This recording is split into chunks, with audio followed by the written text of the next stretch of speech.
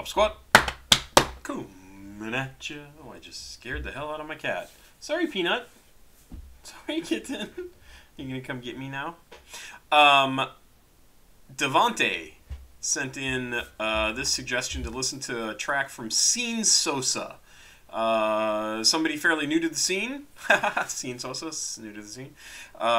And Devante wrote me an email, said, I just think this guy's stuff is really interesting. I'd like you to listen to it and react to it. It's kind of the start of this guy's career, so probably a slightly lesser known artist, or very lesser known, I have no idea. I couldn't find any information about him online. Song is 2 minutes long. I listened to the first little bit to make sure that the volume was set correctly. And the song is called My Trap Looked Like Heaven. Definitely a trap track. And we'll pick up on that immediately. And that's really all I know. I just heard it and was like, oh yeah, that's trap. I guess the title makes sense. And Kitten is here. Hello, Peanut. And let's check this out. 2 minutes. Sosa with My Trap Look Like Heaven. Come on.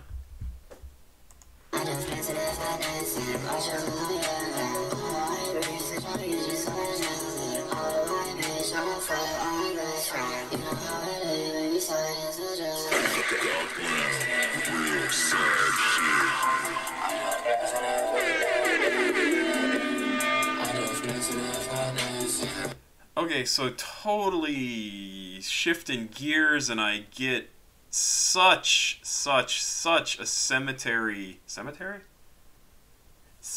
feel from this, the DJ Sorrow, that sort of thing. And I know he's not the only one who does that, but that really reminded me of that. And I think it had something printed on the back of the record album that said Goth, or they said something like that.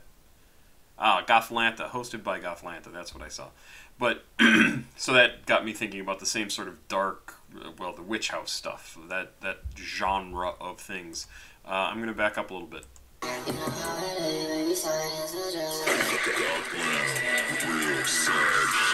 Oh, they did say Gothlanta. And real sad shit, like DJ Sorrow.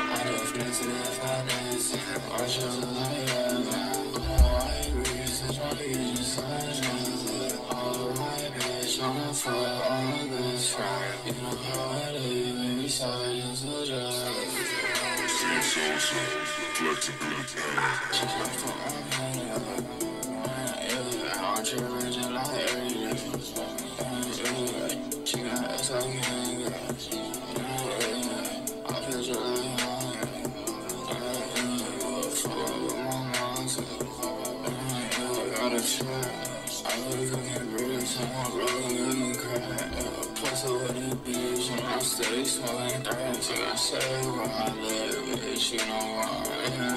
Ever since she clean, I'm out of blow her back down. I'm like, fuck her fat. Sosa, I'm in steady flexing with your back. I got Jesus, bitch, my website. Pussy, bitch, my shine. But now, Christmas, my shine. Christmas, my shine. I'm just flexing up. I'm just flexing up. I'm just flexing up.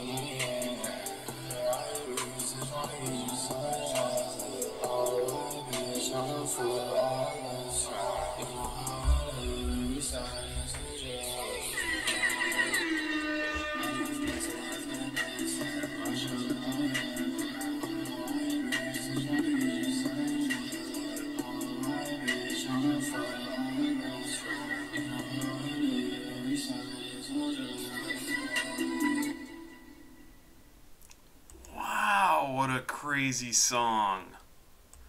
There's like 4 or 5 different styles going on here. Like I brought up the cemetery stuff. It's probably not a fair comparison, but trap,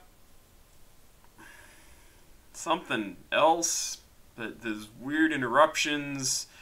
He's really not enunciating. I don't want to say he's mumbling, but maybe you could say he's mumbling. So that right there is a weird combination of things. I don't think his voice is being manipulated, which usually on these sorts of tracks, that's what we see is a bunch of auto-tune.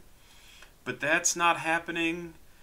the lyrics are just texture. They're ephemeral. They just flow over you, and you can't really understand them. You can pick out a word every now and again. Really and then you get to the back end of the song, and it sort of does that reversing gear or going underwater or whatever, just turning the volume down, muting itself a little bit. So there's like a bunch of different things happening in this, and it's very funky. Not funky, but like interesting, strange funky. Really, really interesting. Yeah, I'm not sure if you sent me a couple of tracks by Sosa, but this is cool. I would like to see if this goes somewhere too, because anybody who's able to experiment with so many different things and get them into one song and actually have it sound okay. And I say it sounds okay because it's so many different things in one that I think just on a first listen, I think it works, right? It's very modern. It's definitely a song of right now, 2022, or within the last couple of years, because I don't know when it was made. But wow, there's a lot going on here. I'm curious to see what anybody else has to say. Feel free to leave comments. If you know who Sosa is, you've heard his stuff before, I'd be curious to see if there's anything else. It will certainly be a while before I get back around to it, probably, but this was very interesting. Papa Squat, checking out. Please like, subscribe, and share. Do. I'll be back. Bye.